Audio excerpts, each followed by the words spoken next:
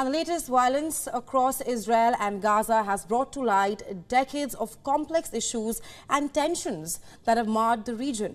In 1994, the Palestinian Authority was established to govern West Bank and the Gaza Strip. But for years after the Palestinian movement for liberation continued to simmer, leading the armed struggles is the Iran-backed Islamic resistance movement, well, more popularly known as the Hamas group. Let's now take a look back at some of the worst attacks that have made it one of the worst volatile regions in West Asia. Now, in the year 2005, Israel's defense forces had withdrawn from Gaza and transferred control to the Palestinian Authority. Israel withdrew from the region 38 years after seizing control from Egypt. But in June 2007, the Hamas militant organization revolted against the Fatah forces under the Palestinian Authority and then took control of Gaza. We're talking about year 2007.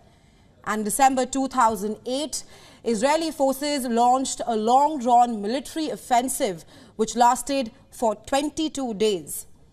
And the conflict was triggered after Palestinians fired rockets targeted at the southern Israeli town of Sderot. 1,400 Palestinians and 13 Israelis were killed in the violence that then transpired.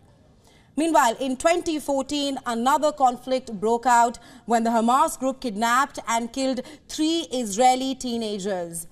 And the incident triggered a 7-week-long war between Israeli forces and the Hamas militants.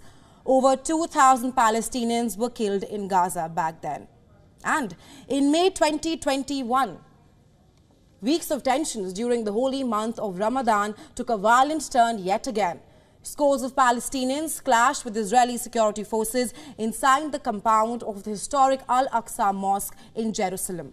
Reports reveal that more than 250 Palestinians were killed and nearly 2,000 others were wounded. 13 Israelis were also killed in the 10-day fighting that we're talking about here.